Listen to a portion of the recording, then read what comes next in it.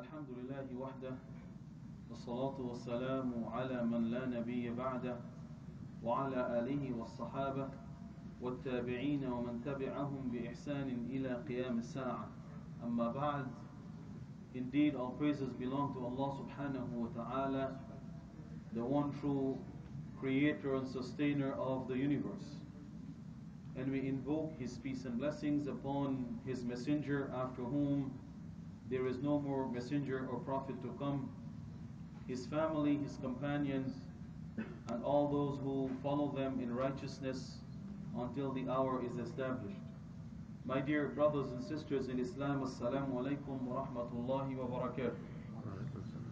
In our previous discussions last week, we spoke about the issue, and in particular refuting the idea that the Sunnah of the Prophet ﷺ is not important. There are some who believe or claim that all we need is the Qur'an.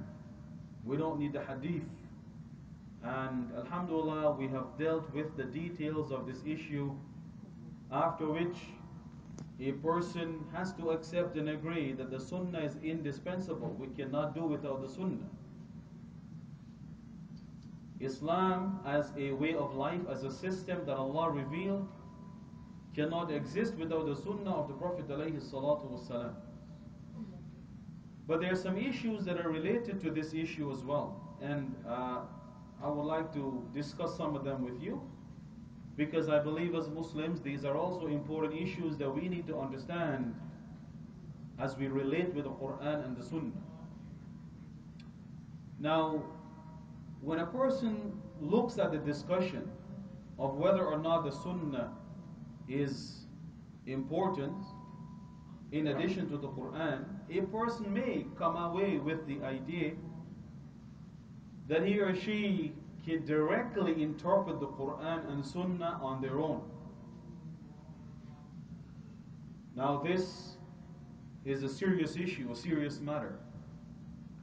And inasmuch as we need the Qur'an and the Sunnah, at the same time, individuals are not allowed to do their own private, personal interpretation of the Qur'an and the Sunnah. So no one should take the Qur'an and just read the translation and start giving fatwa. Nor should they do the same with a hadith or two that they read. There are certain other knowledge, other disciplines, other issues that a person has to know about and understand before they begin to issue fatwas, as we say. And this is why we need to also read what the scholars before have said about the particular verse we're looking at, or the hadith. These days it is wrong for anybody at any point in time, not only these days, to independently look at the Qur'an and the Sunnah without looking at the wealth of knowledge that the scholars before have left for us.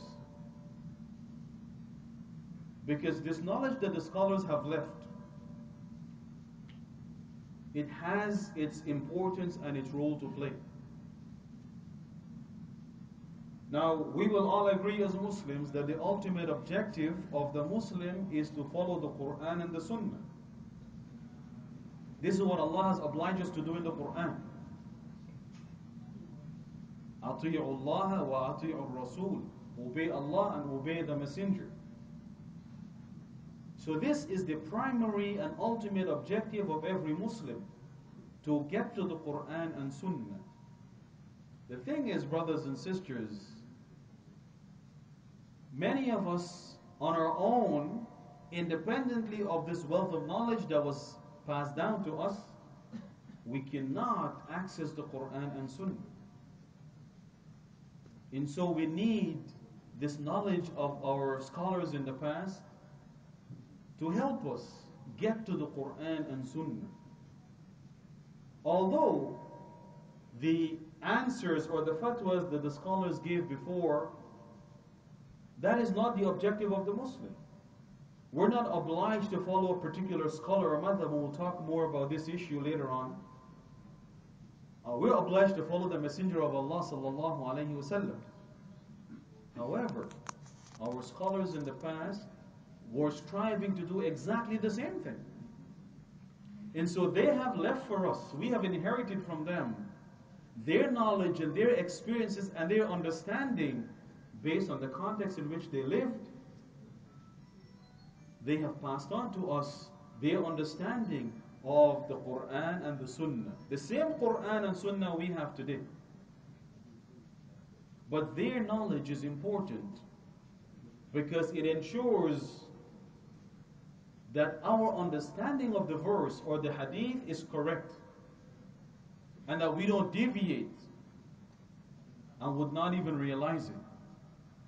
So the knowledge before works as a check and balance to ensure that we're not misguided. Because looking at what they have said, if our ideas are contradictory, then of course that's problematic. But if the ideas we have today, when we look at the Qur'an or the Sunnah, is not necessarily contradictory, it perhaps may add to the wealth of knowledge, then alhamdulillah, we know we're not sort of diverging and that we're still on the same, heading in the same direction, although mashallah, we're now able to add our contribution to this knowledge. So the bottom line is, brothers and sisters, Muslims today should not feel that we don't need the scholars in the past. And I've heard people who've said this. When you look at the issue of fiqh and the differences of opinion on issues, and you start to deal with the evidence, the dalil of each opinion, and you start to look at, okay, this hadith is not sahih, for example, there are people who say, you know what, it's the scholars in the past who have created all this division among the Muslims today.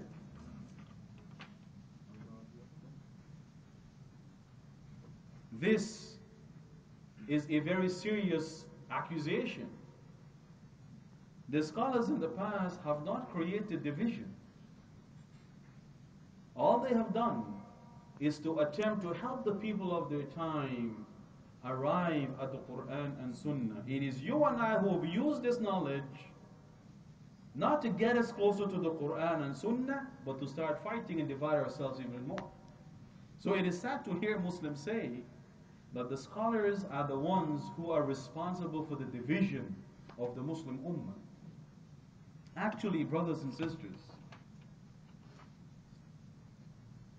the differences of opinion that have been documented and recorded and passed down to us is a testament not only to the freedom of expression that Islam encourages among people, but also the freedom of thought that Islam encourages. So much so that there are many ideas that scholars have voiced, many opinions that they have voiced that have been recorded and documented. Opinions, if you hear them, you will know that they're incorrect, subhanallah. They're not valid. Yet the scholars did not throw these things out the window, as we say. Why? Because Islam encourages freedom of thought and freedom of expression. So you can think it and you can voice it. Not because you are wrong, it means you shouldn't say it. And so as a result, what we find in fiqh is the recording of every opinion. And as I've said, some of them are so off mark that even you and I, average people, subhanallah, as soon as we read it, we know this is wrong. Let me give you a quick example. Al-Hafidh ibn Hajar, rahimahullah, in discussing the issue of Laylatul Qadr based on the ahadith of Sahih al-Bukhari, because he did a sharh of Sahih al-Bukhari, in discussing the issue of Laylatul Qadr, and in particular the issue of which night exactly is Laylatul Qadr, he mentioned many opinions of the scholars. Let me just share with you one opinion that is documented and recorded and passed on from generation to generation, although we know with certainty that this opinion is wrong, it's incorrect. Among the opinions of the scholars regarding the pinpointing of Laylatul Qadr is the view of some scholars that Laylatul Qadr is not in the month of Ramadan only, it could be any other night in the year as well.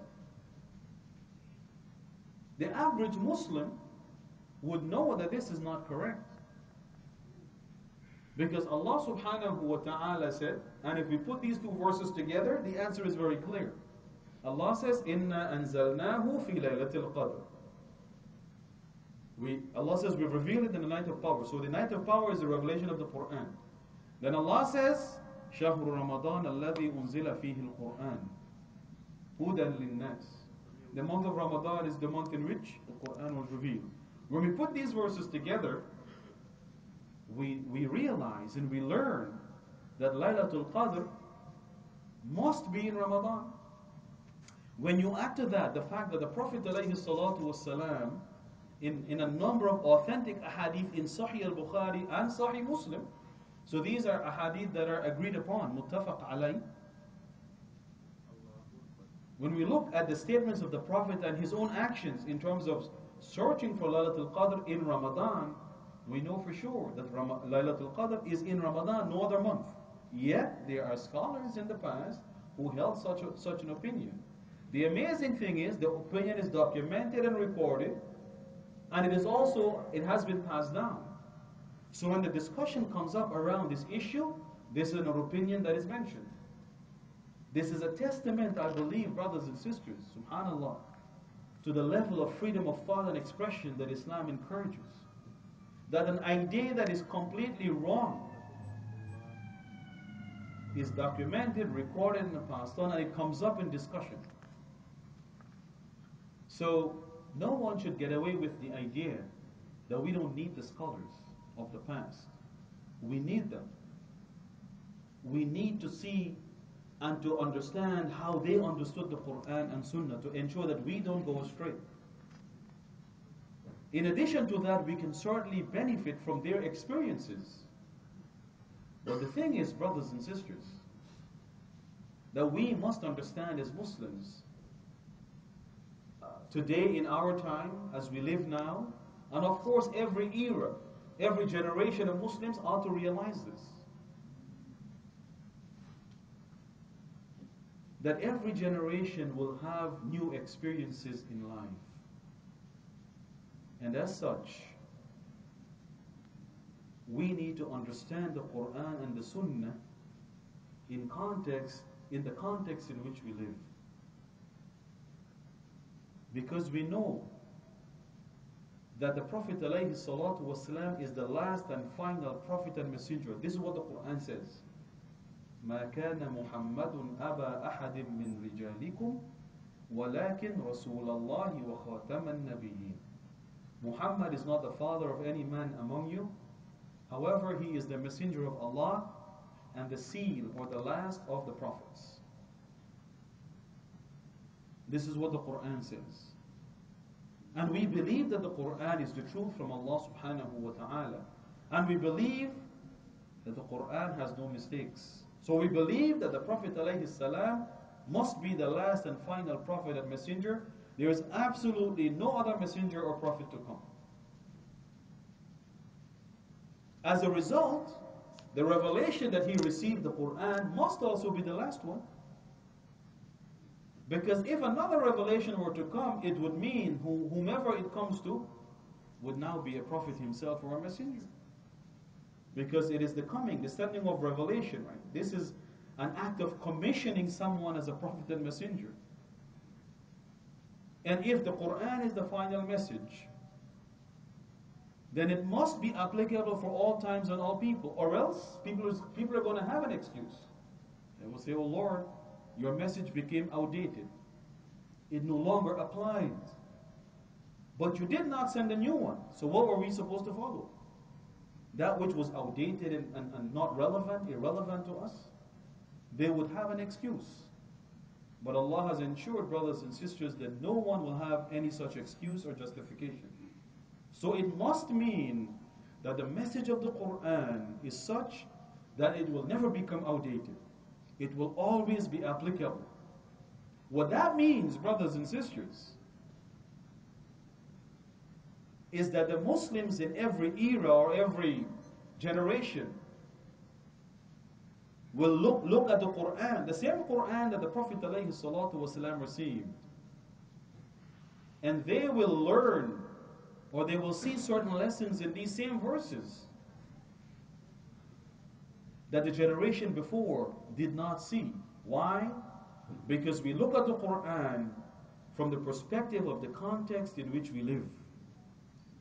Which also means, by the way, that we need to understand, brothers and sisters, that the Qur'an, and in particular the Sunnah, they came to teach us concepts or principles or values or lessons, if you want to call them that we need to learn.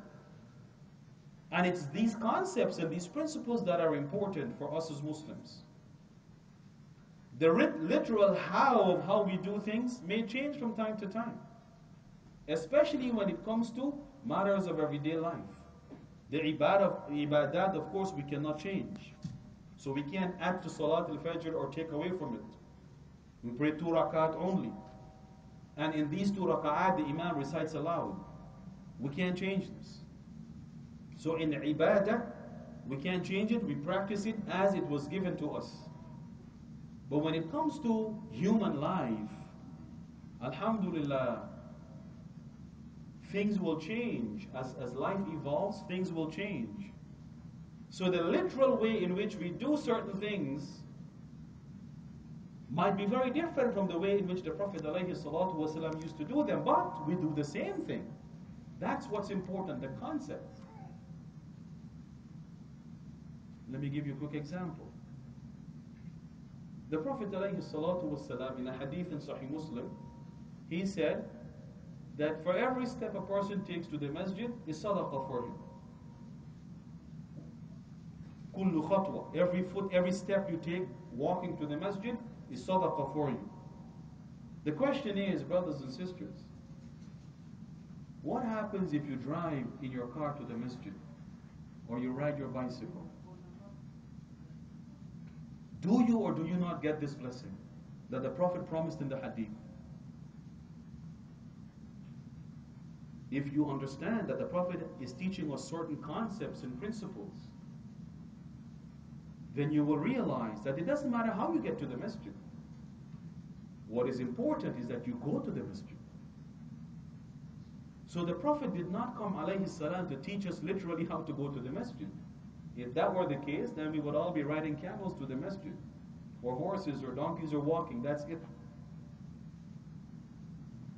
But the Prophet ﷺ came to teach us concepts and values and principles we ought to live by, regardless of how different our everyday life might become from his time. And if we understand this, then we realize, brothers and sisters, that indeed the message of the Qur'an will not become outdated, will always be applicable. Because it's the concepts that are important, the concepts that will not change. Allah subhanahu wa ta'ala always wanted people to be kind and courteous. He wanted them to be compassionate and merciful, tolerant, helpful, caring. These are concepts that will never change, subhanallah. At no time would Allah demand from people that they no longer care about the less fortunate in society. So it's the concepts that are important. The literal way of doing things may change from time to time.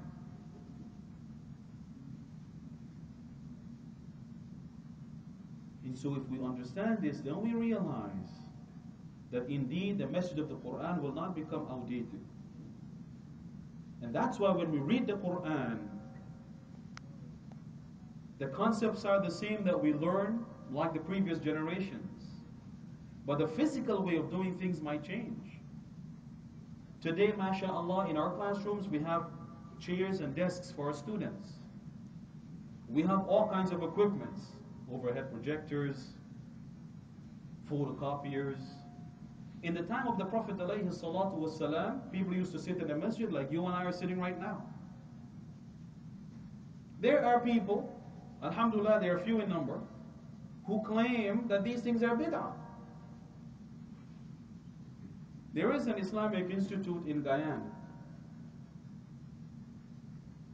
And The brothers who teach in the institute are brothers who studied in Medina and graduated.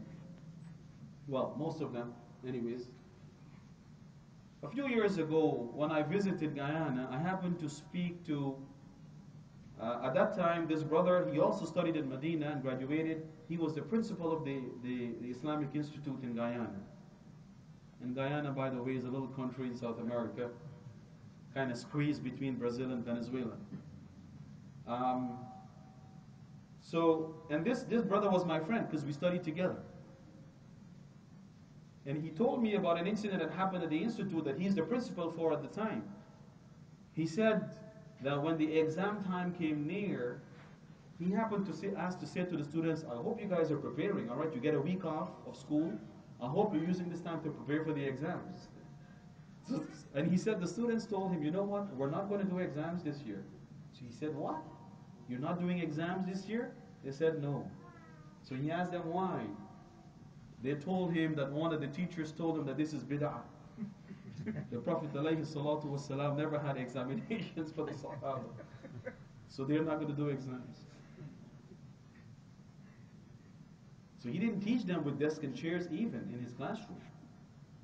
The thing is, brothers and sisters, the Prophet did not come to teach us literally how we should learn, whether we should sit on the ground or sit on a chair to learn. But what he taught us was the importance of learning. So whether you sit on the floor like you and I are, or you sit on a chair with a desk in front of you and the teacher uses all kinds of overhead projectors and so on, subhanAllah, it doesn't matter. As long as we learn, that's what's important. So may Allah subhanahu wa ta'ala bless us all. We will continue with this discussion. There are other issues related that I would like to cover with you and share with you. But may Allah subhanahu wa ta'ala bless all of us and open up our hearts and minds so that we can understand the wonderful message He has revealed for mankind. And may He inspire all of us to live by this message. May Allah subhanahu wa ta'ala keep us firm on the straight path. And may He forgive for us our mistakes and shortcomings. أقول قولي هذا وأستغفر الله لي ولكم والسلام عليكم ورحمة الله وبركاته.